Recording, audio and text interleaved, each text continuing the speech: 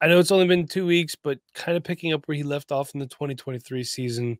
But what do you got for us? Yeah, this guy has just made me so happy because I have so many shares, and I've been so excited about Nico Collins all offseason. I was looking at him at wide receiver 15, wide receiver 17 in people's rankings. I've had him in my top 12 for months and months now. Before, even after the Stephon Diggs trade, I've been on Nico Collins for a long time. Mike, you also have been. You were talking about trading for him last offseason before he even broke out. That is true. So we've been big Nico Collins fans here, and I'm so glad to see that everyone's catching up. He is now firmly in that top 12 on Keep Trade Cut. He is wide receiver 7 right now, and that is where he belongs because he is that good for wide receiver. He is one of the best wide receivers in the league right now with the stats that he's putting up and just not just the volume that he's getting, because like it's not like he's with a bunch of other crap wide receivers. He's got Stephon Diggs and Tank Dell out there, and he's still dominating targets, still dominating yards, finding the end zone. He is CJ Stroud's #1 guy. It's going to continue that way. His ability to create yards after the catch. I can just go on and on about how good Nico Collins is. But we're here to talk about trade values and what we're looking for if we're trying to trade away this guy, trade for this guy. What are we doing with Nico Collins? So, Mike, I found 3 trades in Dynasty Daddy that I either stole completely from Dynasty Daddy or I kind of modified a little bit to get a good trade value. I want us to go over these 3 trades. Would you make this trade? If not, is there something close that you would be able to modify it to make it worth it for you? And if not, hey, we're not going to do this trade. This will help us find the trade value for these players. So the first one we got for Nico Collins, Puka Nacua and a 3rd-round pick. Remember, Puka's out. I would. And here's why. I just got an update 3 days ago from Yahoo Sports. Rams star wide receiver Puka Nacua could reportedly miss 5 to 7 weeks with a PCL strain.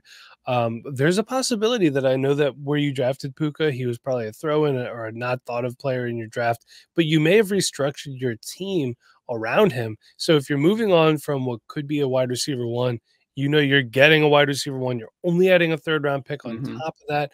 I will say that I would do that. I would as well. I mean, I'm a huge Puka fan, but hey, he's out right now, unfortunately. I think we're making a lateral move to Nico Collins. These guys are some of the best wide receivers in the league right now and still young with plenty of potential moving forward to continue to produce. So next trade I got here for you, Mike, Kyren Williams and a 2nd-round pick for Nico Collins. It's a little harder for me. I like Kyren Williams, even though I did say previously that I would move on from him. But now we're in season. Kyren Williams getting points. I don't like adding the 2nd on it. Feels like a lot. I probably wouldn't.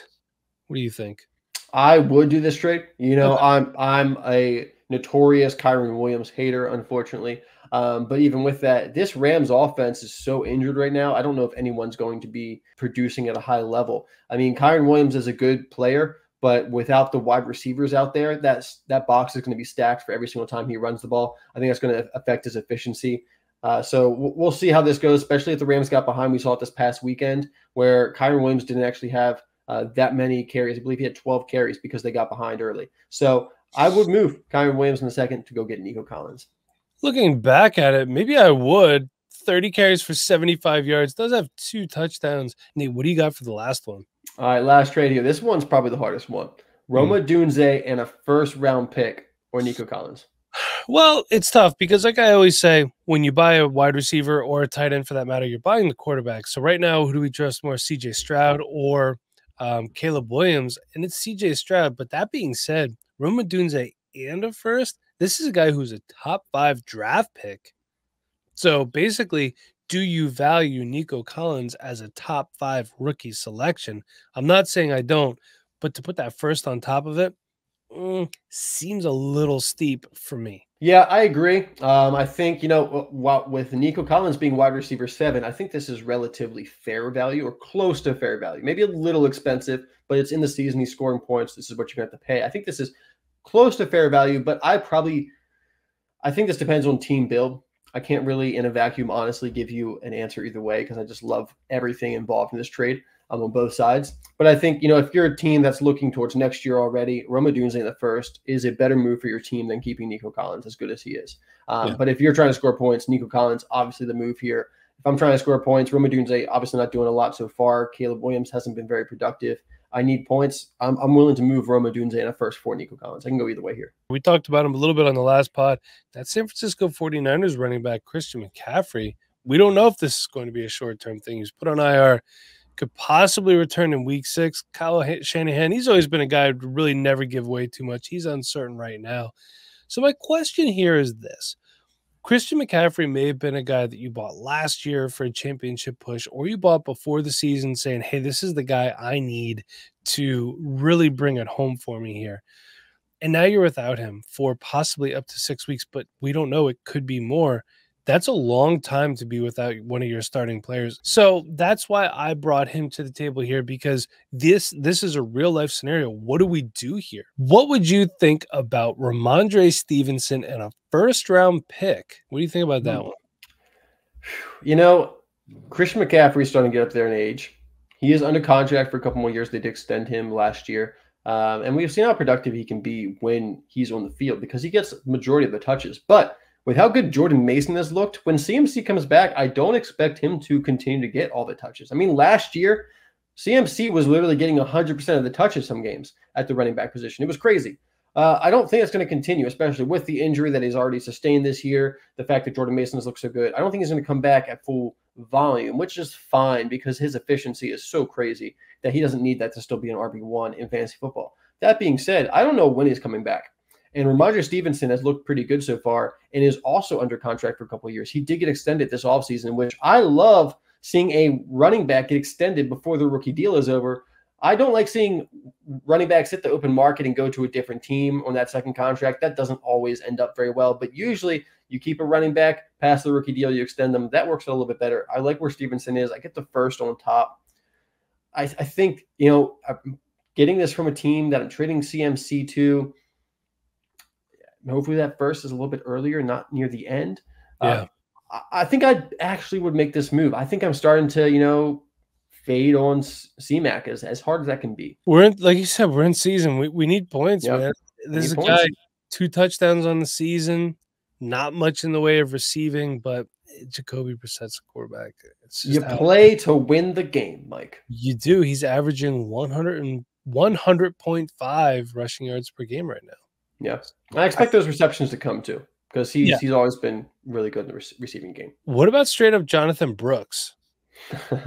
I mean, if I no, I'm not doing that one. No, I'm not doing that one either. I mean, I understand you're getting younger, but I haven't seen Jonathan Brooks play that. I love Jonathan Brooks. He was my running back one, you know, especially before the injury, even with the injury in this last, but I haven't seen him play on the field yet. So I'm not willing to move Jonathan Brooks for CMC. One last one. James Cook and the surprisingly good in the NFL, Braylon Allen. Yeah. I think I said I wouldn't move Jonathan Brooks for CMC. I meant I wouldn't move CMC for Jonathan Brooks, just to make that clear. Sure. Now this one, who was all about James Cook in the offseason? I believe we both were actually, but you were a little bit heavier on that than about him a lot because I had looked at the tea leaves from last offseason and seen that the Bills were going a lot more running back heavy, a lot more run heavy with their offense. And that's what we've seen so far this season. As Khalil Shakir is the wide receiver one, his production hasn't even been that great. Dalton Kincaid hasn't looked that great. So James Cook has been the benefactor of this new offense. And I love what I'm seeing from him. I think he's going to have a top 5 finish at the running back position this year.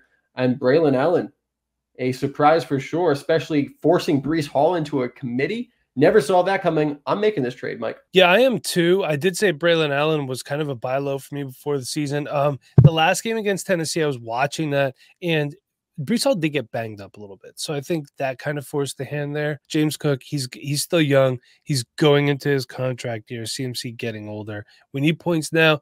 These guys are going to do it for you. So, Nate, what is your next player? Yeah, this is a player that I've been excited about. You've been excited about. We've all been excited about. But we had realistic expectations his rookie year, and a lot of people did not, and they were disappointed. But here, we get the second year. We said this was going to happen. JSN breakout coming right now. Jackson Smith-Njigba. He looked good last week.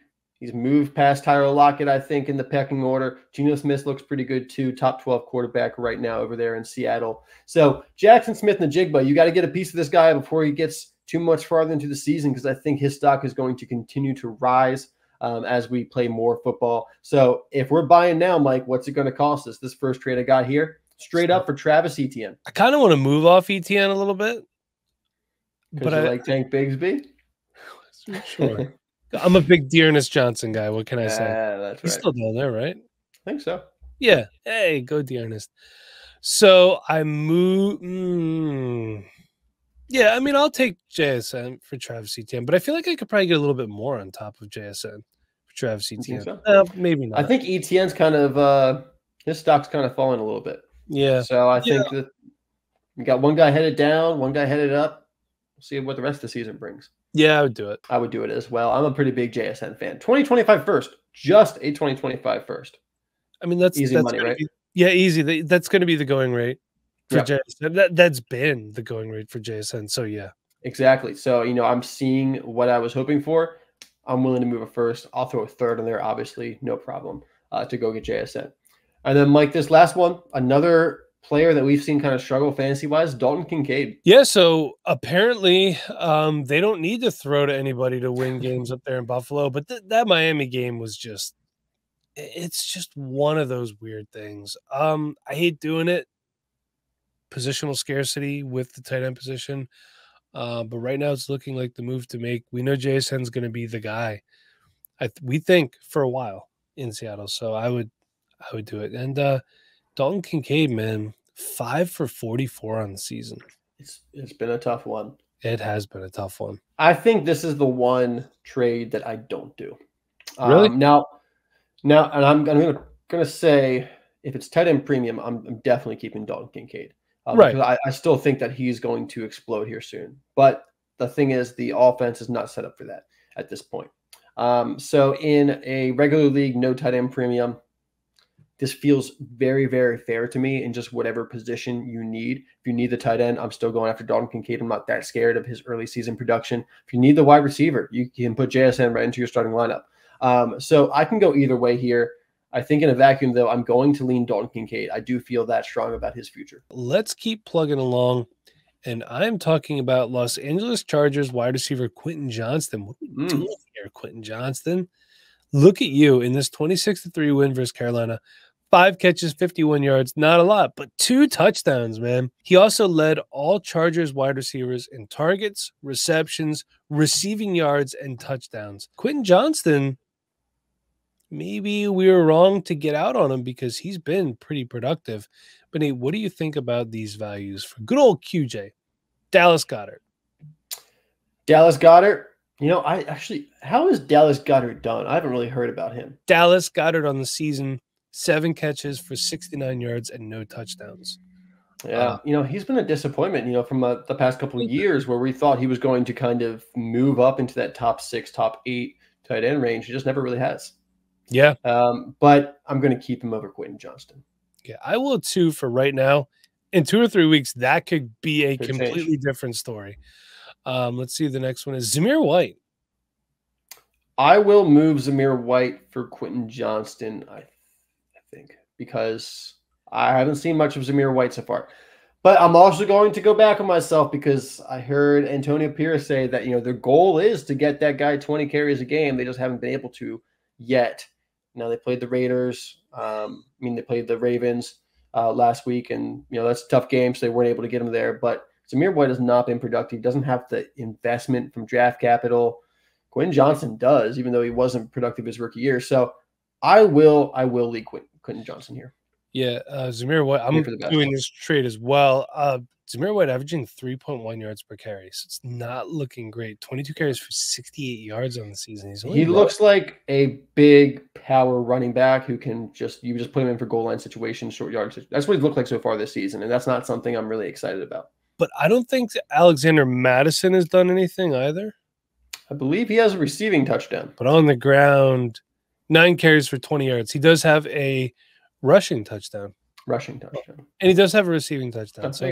So far, Alexander Madison's been the better of the 2 backs. Yes. So they both kind of suck so far.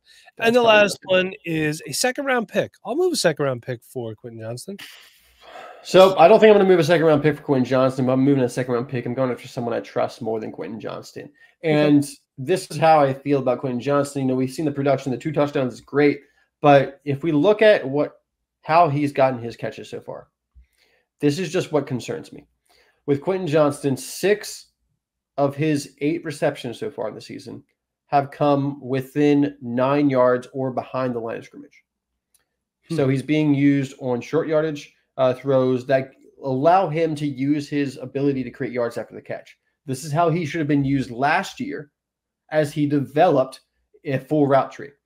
So I feel like we're back to like rookie year Quentin Johnston. Say last year was a wash. This is really his rookie year where he's getting that involvement in the offense through these easy plays where he's getting manufactured touches basically and being able to use his legs, grow his confidence, get him into the route running. But I need to see that full route tree, that full, all-around wide receiver before I move my second-round pick for him, because I can use my second-round pick for better wide receivers than Quentin Johnston.